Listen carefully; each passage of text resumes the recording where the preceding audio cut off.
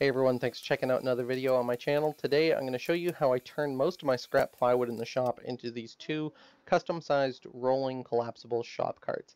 I'm going to use these for assembly, but they've also been great for moving material from different tool workstations. And that piece of plywood that I'm cutting up now with a circular saw was the only new piece of material I actually needed to complete the build. I used my new miter saw station here to cut all of the plywood to length for the rails. And the only thing that I'll say about this build is that it required a lot of pocket holes for the assembly. And you don't actually need that many pocket holes. I just did this to kind of expedite assembly as I was working by myself and didn't feel like clamping everything together all at once.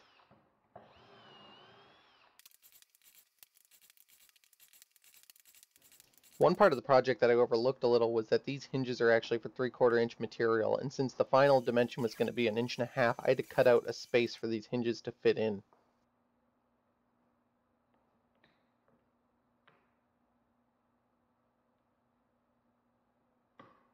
And now I begin to clamp these down to my table to keep everything flat and lined up, and then begin the process of screwing these sub-assemblies together before they're laminated.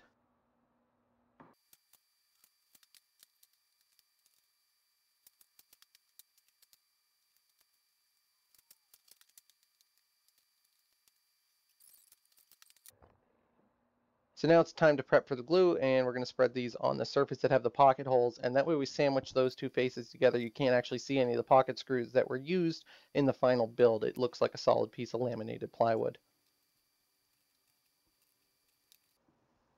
And while those dry, I'm able to turn my attention to the rails and install all of the hinges that allow these to move.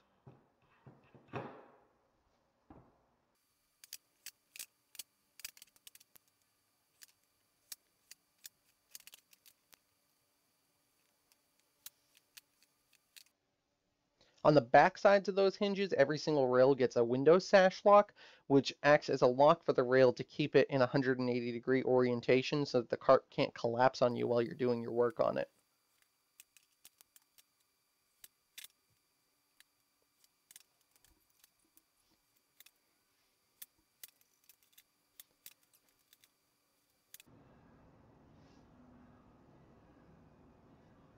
My top for this was a split top to keep the folding cart even smaller in footprint when it was collapsed, and so I was able to take a 48-inch piano hinge and cut it in half and use each for each cart that I was making. When you're setting up the rails, it's important to keep all of your rails in the proper orientation so that this folds and collapses correctly, which means that all of the window sash locks need to be faced into the center of the cart, and the hinges that you installed previously face out. The hinges that you're installing now to attach them to each side are what you want to put on the interior of the cart.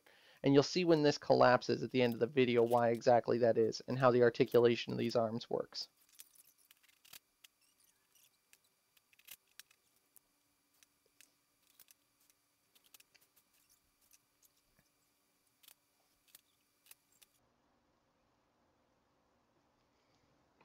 The only downside of this setup for the rails is that it leaves the tabletop a little unsupported on the side with only a center rail.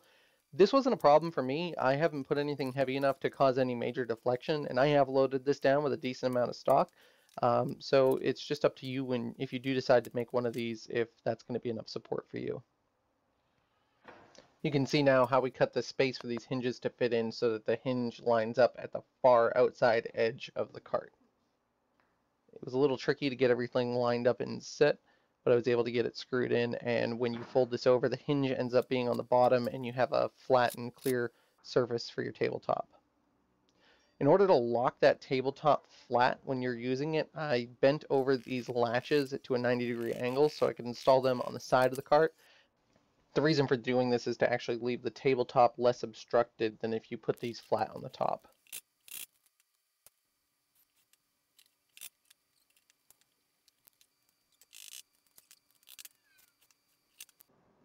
That's really the last bit of hardware except for the casters that I put in. The only changes I made to this after I installed the casters and tried it out for a little while was adding some reference cleats to keep the tabletop from shifting left to right. And then I also added a latch to keep the tabletop attached to the cart portion when it was collapsed.